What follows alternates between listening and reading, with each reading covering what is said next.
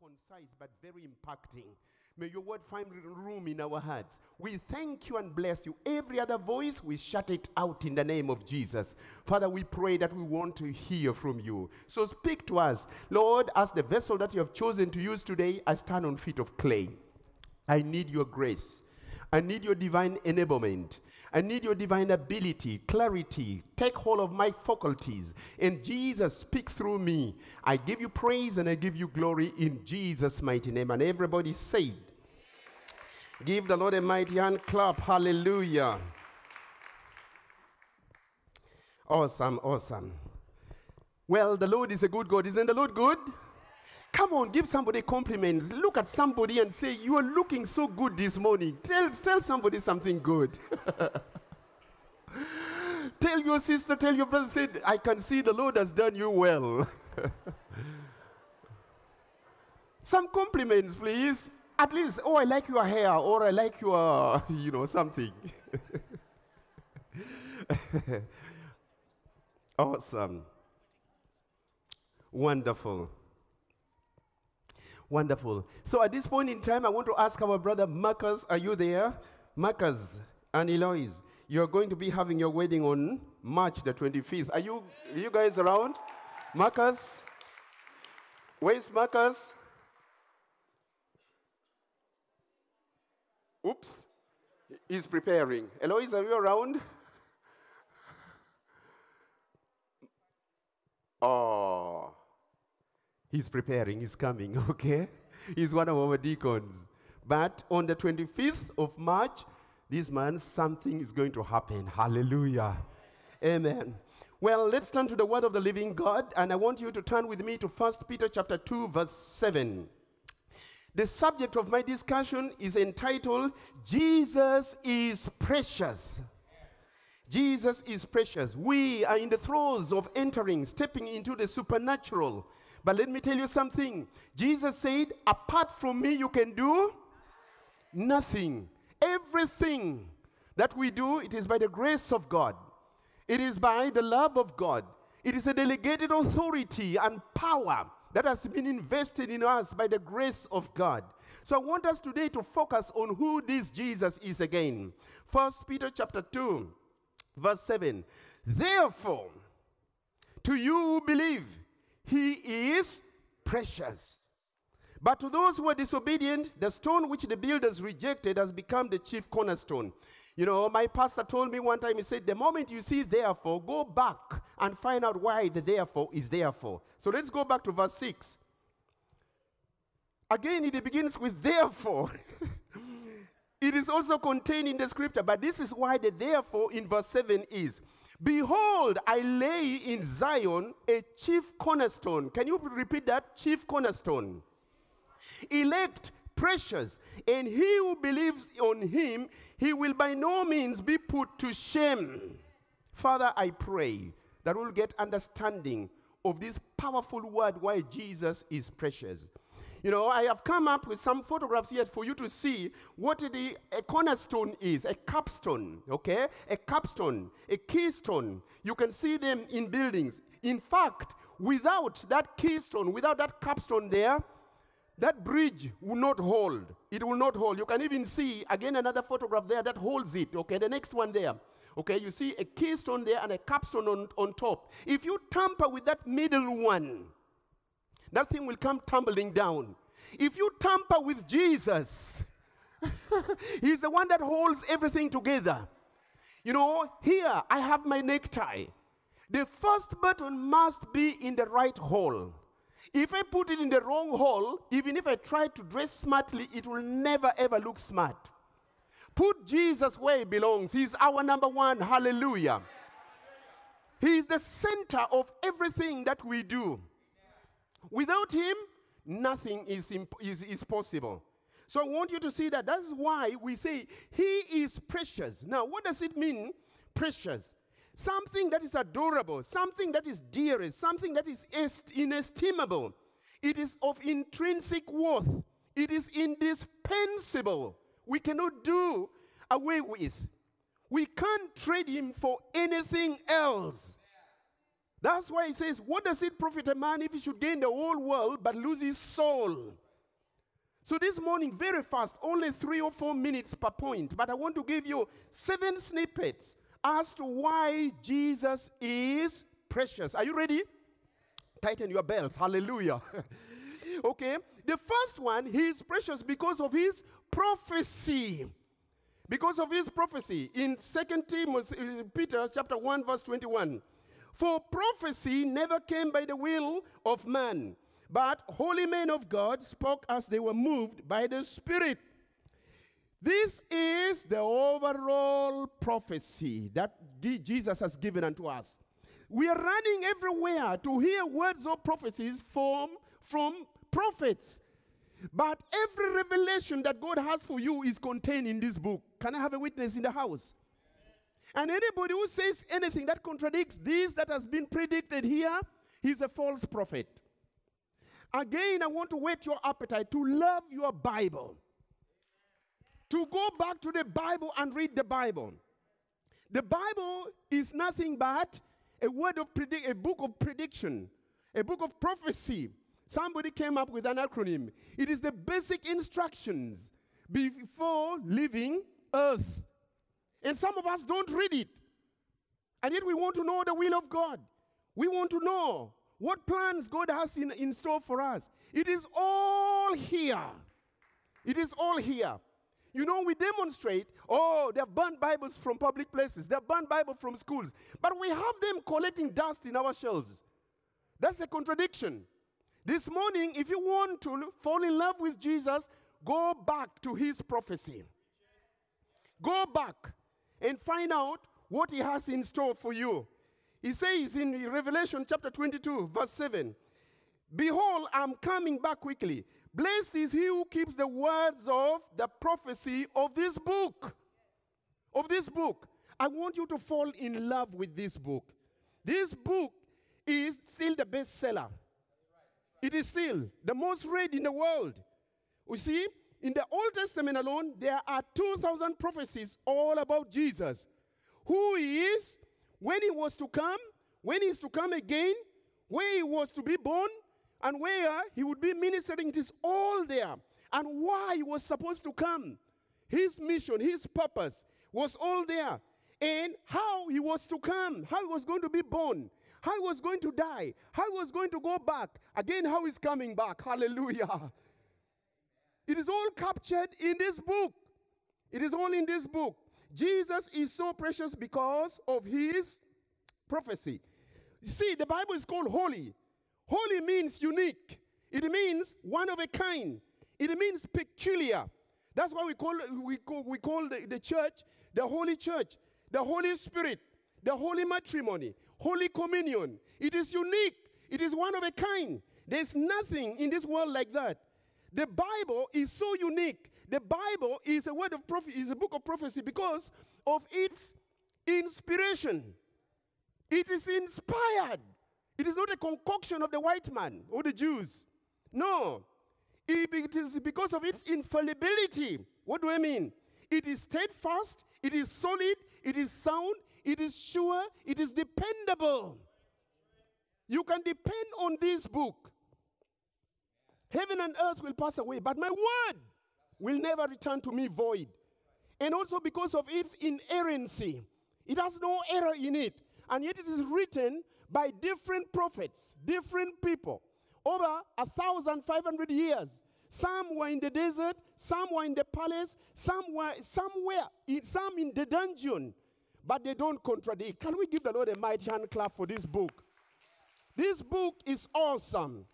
And also it is indestructible. People have tried to destroy this. But no, it can never be destroyed. Hallelujah. It can never be destroyed. Jesus is precious because of his prophecy. You see the Bible, one, it claims to be the word of God. Thus says the Lord. And then when you read it, it seems to be the word of the Lord because it says, I love you, thou shalt not kill. It is only God who loves people who can say that. But it also proves to be the word of God. How? When you mix it with faith, hallelujah. The same word was preached to them, but it did not profit them anything because they did not mix it with faith. If you act on the word of God, you will know that you can actually be born again. Hallelujah. You know it. You know that it works. Now, secondly, Jesus is precious because of who he is. His person. John 14:9. Jesus said to him, I have been with you so long, and yet you have not known me, Philip. He who has seen me has seen the Father. So how can you say, show us the Father? Wow. This was Philip asking. Look at 14 verse 10. Do you not believe that I am in the Father, and the Father in me? The words that I speak to you, I do not speak on my own authority, but the Father who dwells in me does the work. Hallelujah. You know, he says, I and my Father, we are one. Jesus is the God-man. He's a member of the Godhead. He's not just a prophet or a teacher. He's a member of the Trinity, the triune God. He is divine. He is God the Son. He is God in the flesh. He is 100% God. He is 100% man. What a unique personality. Give him a mighty hand clap in the house. There is no one in the universe like this man, Jesus. There's no one like him. Jesus is so precious. Why? Because if you look at the 66 books of the Bible, every centerpiece of each book portrays Jesus as something. For example, Genesis is the seed of a woman. Exodus is the Passover lamb. Leviticus is our high priest. Numbers is the cloud by day, pillar by fire of night. Deuteronomy is the prophet like unto Moses. Joshua is the captain of our salvation. Judges, our judge and lawgiver. Ruth, our kinsman redeemer. Samuel, our trusted prophet. Kings, the Lord our king. Chronicles, the reigning king. Ezra, our faithful spouse. Nehemiah, the rebuilder of the broken walls. Esther, our Mordecai. Job, our redeemer. Psalms, the Lord our shepherd, and we shall not want. Ecclesiastes, he's the lover of our souls. Song of Songs, he's our beloved fair one. Isaiah, he's the Prince of Peace. Jeremiah, he's the weeping prophet. Ezekiel, he's the wonderful four-faced man. Daniel, he's our fourth man who looks like the Son of God in our burning furnace. Sindaramama. Give him praise. Hosea, he's the faithful husband. Joel, he's the Holy Ghost baptizer. Amos, he's the burden bearer. Obadiah, he's mighty to save. Jonah, he's the foreign missionary. Micah, he's the messenger with beautiful feet. Nahum, he's the avenger of God's elect. Habakkuk, he's God's evangelist. Zephaniah, he's our savior. Haggai, he's the restorer of God's lost heritage. Zechariah, he is the open fountain in David's house. Malachi, he is the son of righteousness with healing in his wings. Doesn't stop there, it comes to the New Testament. Matthew, he's the Messiah. He's the Messiah, the Savior of the world. Mark, he's the wonder-working King. Luke, he's the Son of Man. John, he's the Word, the very Son of the living God. Acts, he's the foundation of the church. Romans, he's our justifier. Galatians, Corinthians, he's our sanctifier. Galatians, he's our redeemer from the curse of the law. Ephesians, he's Christ, the unsearchable riches of God's wisdom. Philippians, he is the God that supplies all our needs. Colossians, he is the fullness of the Godhead in bodily form.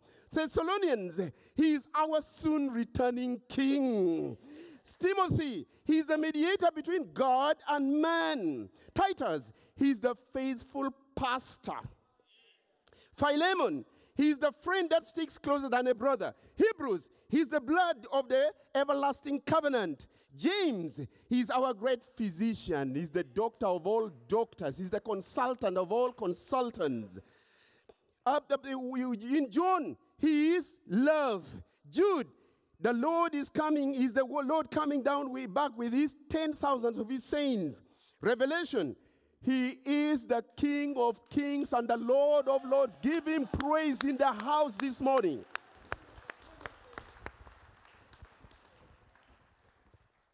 Thirdly, he is so precious. Why? He's a provider. His provision.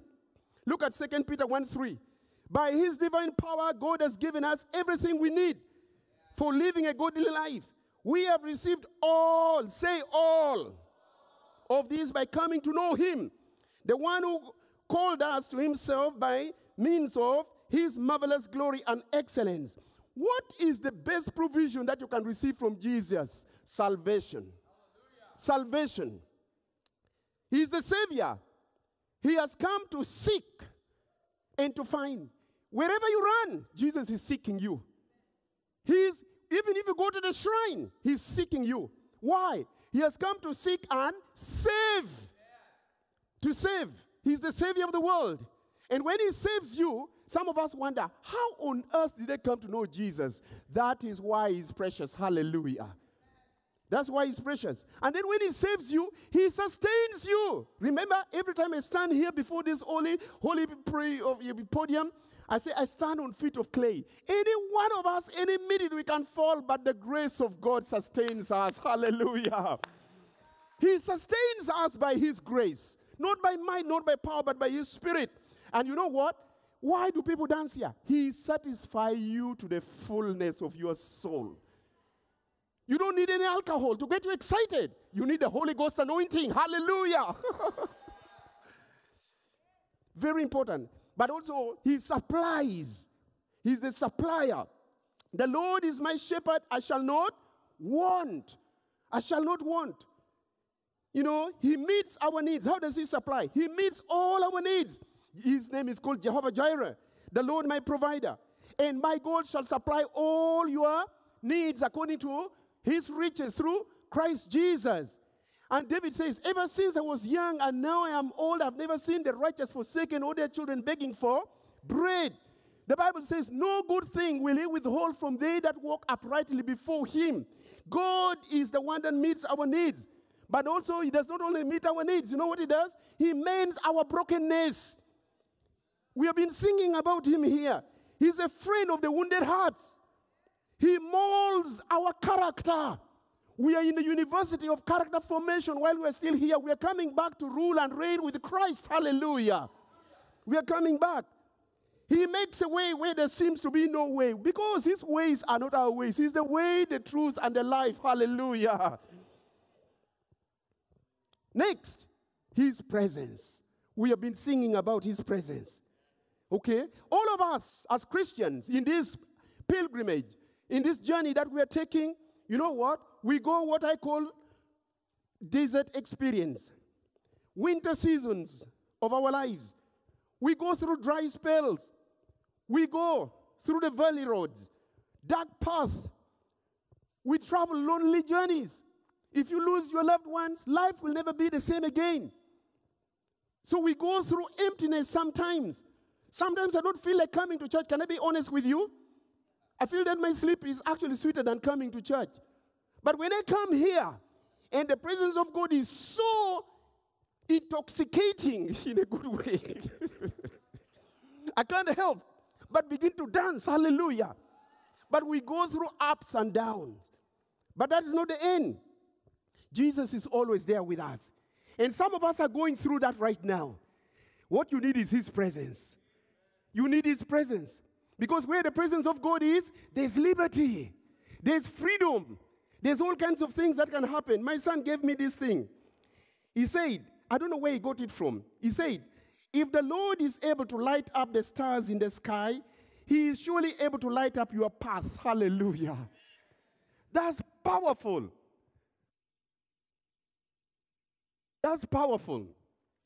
All of us do know the story of the sun, you know, the footprints in the sun. There was this person who came up with this poem that he had a dream. She or he had a dream, you know, paper containing whose it is, you know. She had a dream. And he said in the dream, he saw two footsteps. One was for him or her, the other one was for the Lord along the beach.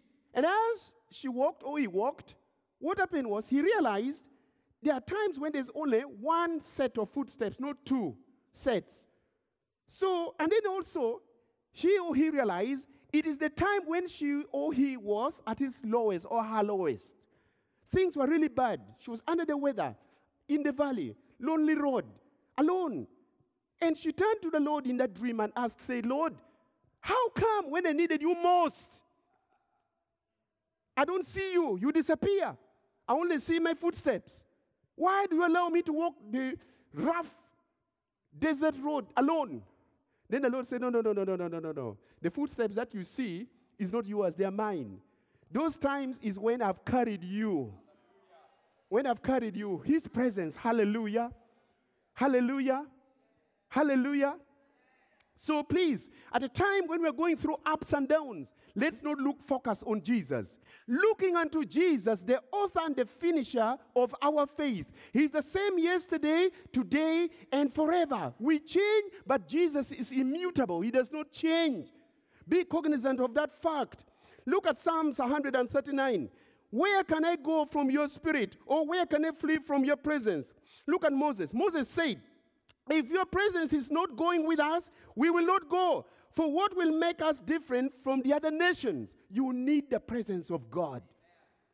You need the presence of God. Look about Abraham. There's a motif in the Bible that runs through the life of Abraham. Everywhere where Abraham went, Abraham pitched a tent, but he built an altar. If you read, everywhere he would pitch his tent. His name is called Abraham. But actually, the Hebrew comes from an original word that they call Habiru. Habiru means a sojourner, a wanderer, a pilgrim. We are pilgrims in this world. We pitch tents here, but we're going somewhere. But we must build the altar. What is the purpose of the altar? Prayer. The presence of God. You need the presence of God wherever you go. Look at Joseph. In the pit, there's a motif, but God was with him. Read it.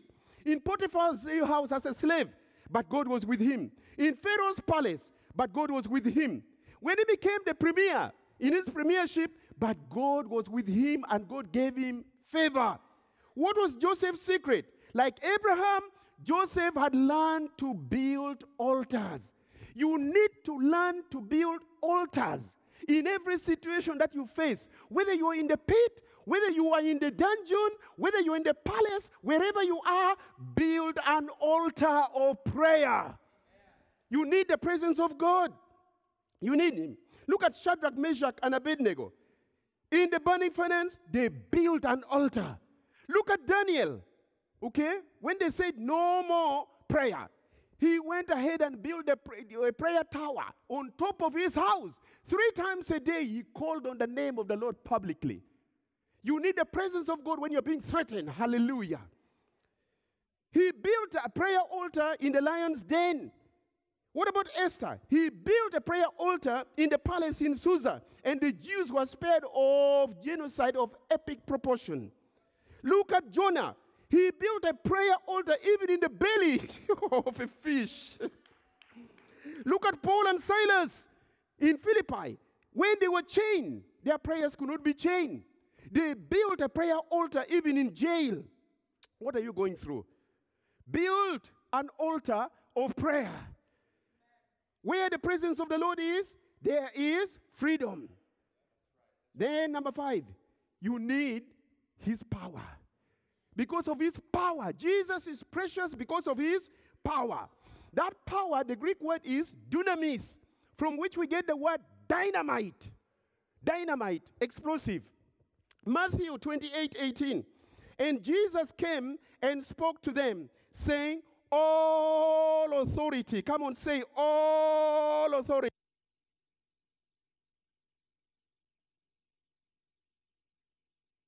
All authority has been given to me in heaven and on earth. Now that is power. Can you imagine? No wonder the Bible says, at the mention of the name of Jesus, every knee should bow and every tongue should confess that Jesus is indeed Lord, to the glory of God the Father. All power, all authority in heaven and on earth has been given to Jesus. Wow, he is precious. Hallelujah. He is precious. That's why he said, apart from me, you can do nothing. What is this power for? Power to, number 1, to create. By the power of his spoken word, he spoke the universe and all the galaxies into existence. Now that is power. How is he going to defeat the Antichrist when he comes? By the power of his word again. Awesome. The same thing with us. We need to be careful with the power of our words. Pastor Sam has already preached about that. We can either bless or all the prophets were told to prophesy, to speak into the situation. Instead of rehearsing the bad things that the enemy is doing, agree with the word. Hallelujah. Say, it is written. It is written. It is written. My God will never leave me. My God will never forsake me. Even if I'm going through the valley roads of my life. Okay? But also, power to sustain. You see, the Lord holds the whole universe and the galaxies, the Milky Way is in place, and none of the stars and the planets spiral off as they hang on nothingness, including the earth that we live in.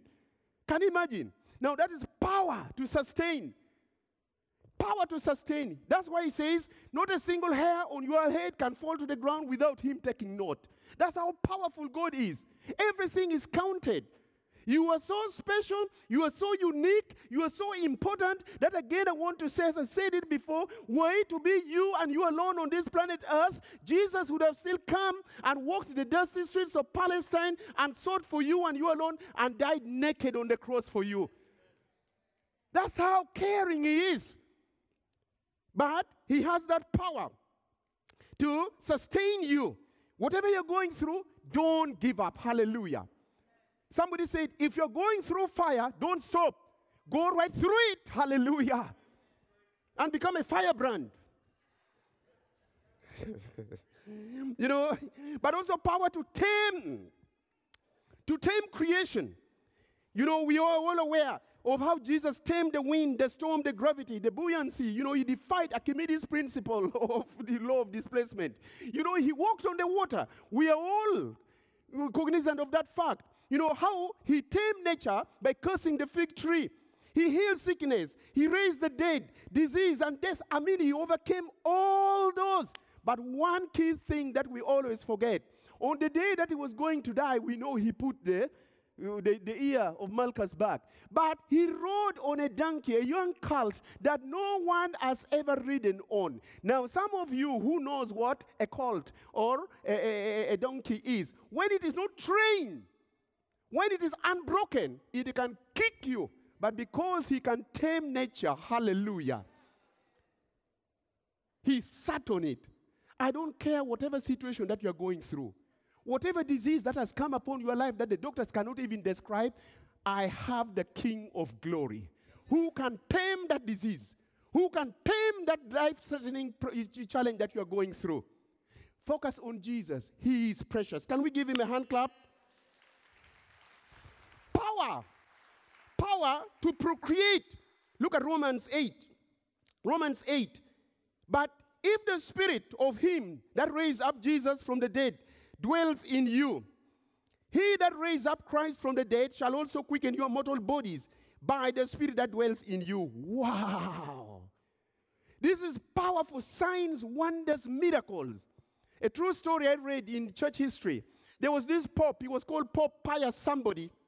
I forget the pope number what. But it was called Pius. And then the Bank of Vatican had just been opened.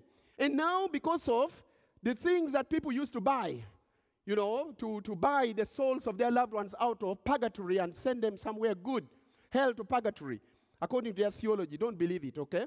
It is not true. And people are selling those things. The church became so rich. So this pope found the governor. His name was called Latimer.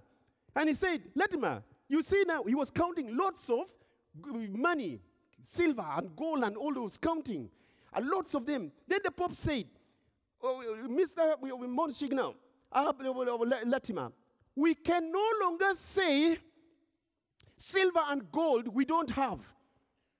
See the money now that we have? But then also Latimer said, Holy See, unfortunately, neither can we say, in the name of Jesus, rise up and walk. That was sad. That was sad. And yet the creative power, the procreative power has been entrusted with the church. Hallelujah. We need never ever to lose that power. Look at Acts 1:8. But you shall receive power when the Holy Spirit has come upon you, and you shall be witnesses of me in Jerusalem and all of Judea and Samaria and all those. Power to witness. The power is not just for hooey-gooey feeling down our spines. The power to make us bold and go out and declare the word of God with authority. With authority. It says, you'll be my witnesses.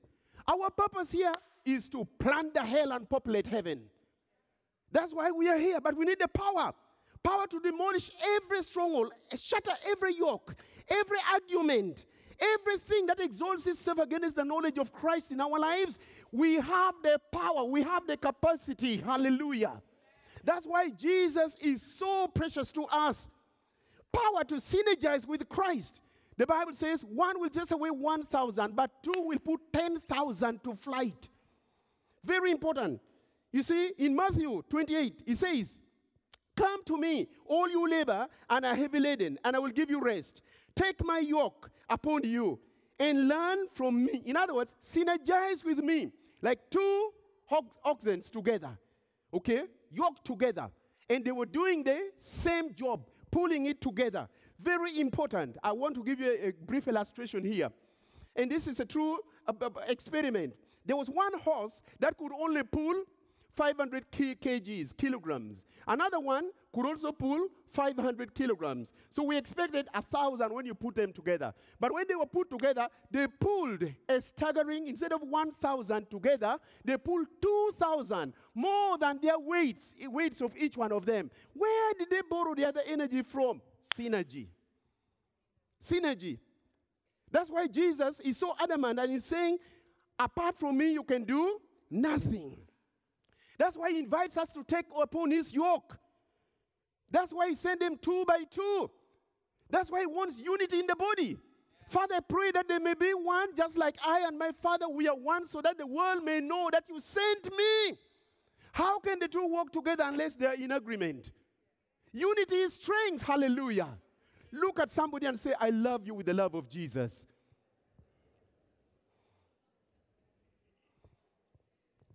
Quickly. His providence. His providence. What is providence? God working behind the scene for his will to bear relevance in his ultimate, wonderful, marvelous, phenomenal, glorious plan and purpose for you. He works in ways we cannot understand. Look at Saul as a young man. Lost the donkeys. The father said, go and look for the donkey. But God had a bigger plan. He was anointed. That's the king, the first king of Israel. Look at David. The father says, take this cheese to your brother and this loaf and take it to the battlefield. When he arrives there, who does he see? Goliath. And what happened? From who is he became also who is who. What about Esther in captivity? A slave girl taken away. But she became the queen. And the Bible says it is for such a time as this. God providentially works behind the scene for something bigger than you have ever thought. Hallelujah. What about Joseph? Sibling rivalries with his brothers. And then he was sold away in slavery. He was in all kinds of things. And then his brothers came, oh, please, our father is dead now. Please forgive us now, because now you are going to revenge. He said, excuse me. You did not send me here. You meant it for bad, but God turned it for good, because God wanted me to come here before you so that we can save many people. Give the Lord a mighty hand clap. See, I want to encourage you. The steps of a righteous person is ordered by the Lord. Did you know that? Everything works for good to them that love the Lord, that are called according to his purpose. Did you know that? Very important for you to understand. The Bible says, give thanks in all things and for all circumstances, because this is the will of God in Christ Jesus concerning you. The Bible says, keep in step with the Holy Spirit. Don't go by the newspapers and the media. Go back to the original blueprint. When you're going through stuff, don't jump out of the crucible. You are going to jump into the real fire. Allow the tampering work of God, the purification work of God, to come to its full cause. Why? He wants to make you a vessel that can be mightily and powerfully used according to his plan that he has ordained for you before the foundation of the world. Very important. Okay? God's ways are not our ways. In his time, God makes everything beautiful. You were born at a time like this, at the right time. the right purpose, the right place, the right parents. So please don't disappoint God. You need the presence of God. Hallelujah. And lastly, before we go, His patience. God is patient. Hallelujah. No wonder patience is one of the fruits of the Spirit. When you are mature, then you begin to bear fruit. But let me tell you, God is an amazing God. He is so precious because He's so patient. Very patient. Look at Lamentations chapter 3, verse 22. His compassions never ends. It is only the Lord's mercies that have kept us from complete destruction. Great is His faithfulness. His loving kindness begins afresh each day. Wow. When I think about God's patience, yes, I know the Bible says God had to take away the children of Israel for 430 years in slavery. Why? He was preparing them to come and punish the Amorites. He says, because the iniquities of the Amorites are not yet full. He was coming, but gave them 430 years to amend their ways. How about Jonah? We had it here. 120 years for people to repent and come back to their senses. But nobody except Noah and the animals. Okay? And then we have Jonah and the Syrians.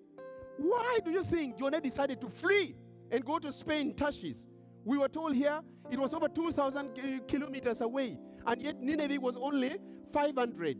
But at that instant, what happened? Jonah decided to go the opposite way. He even paid a very expensive fare. And when he was told, go back, he preferred suicide. You know? And then later on, God, by His grace, provided a submarine vessel that of a different nature that transported him right to his missionary post, mission post. And when he arrived there, what did he do? It was not good news that he preached. It was bad news. 40 more days, the city will be finished. 40 more days, the city will be finished. Is that good news? It was not good news.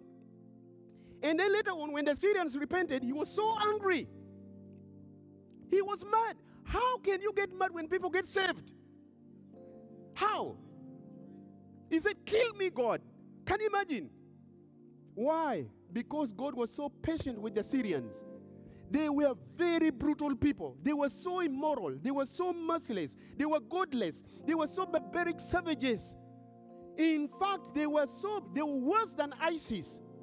Do you know, not only do they used to burn people and bury people alive, if you study their archaeology, they used to skin living people alive. Skinning people. Can you imagine? You are alive and they're skinning you without any anesthesia. They have not actually put you to sleep. That's why Jonah said, God, if it is to go there, look, I would rather die than go. But you know, God is an amazing God. You know what He did? However brutal these guys were, however godless these guys were, His grace, His patience prevailed. Jonah still preached a very bad sermon. But let me tell you something. There was no grace in it, but God showed grace.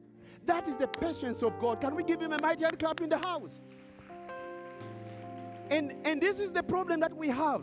We become so impatient with the people, but if we could just look back and see where God picked us from, we will be patient. Hallelujah. When we look at sinners doing all kinds of wicked things, we lose track that we were once there, but the grace of God, the patience of God, because in His time, He makes everything beautiful. When you look at people calling good evil, swearing and cursing God and spitting in God's face, you ask the question, why can't God just in one breath obliterate the whole universe and build a new one? After all, we are going to heaven. It is the patience of God. He is not willing that any should perish, but that everybody should repent and come to the saving knowledge of His Son, Jesus. That is why Jesus is so precious. That's why we are told to pray for sinners, not to curse them. That's why we extend grace. In every circumstance, extend grace. Hallelujah. Can we bow our heads right now? Oh, Jesus, Jesus, Jesus. Show us your love. Show us your grace. Yes, Lord. Yes, Lord. Yes, Lord, thank you for your prophecy. Thank you for the person of Jesus. Thank you, oh God, for the provision. Thank you for your presence. Thank you for your power. Thank you for your providence. Thank you for your patience. Lord, you said so clearly in your word that in the last days, I will blow the trumpet again. Lord, it has taken over 2,000 years. You have been so patient, you could have come back anytime. Lord, I pray this morning, giving opportunity for my brothers, to my brothers and sisters who are here, that Lord, you will do it again. You will invite people to the kingdom of God. Your love, your grace, your patience has been extended to us. And you have brought us here, oh God Almighty, because of who you are. You are precious. We cannot do without you. So I shut every other voice and I pray against any opposing demon that would want people not to give their lives to the Lord. I resist it and I command it to go. Lord, I pray for open heavens. I give you thanks. While all heads are bowed, nobody looking around, believers are praying. You are here. You did not come here by your own. Jesus brought you here because he wants to show you that the most precious person that you need in your life is him. He is precious. He's inestimable. He's of intrinsic value. You cannot trade him for anything. What you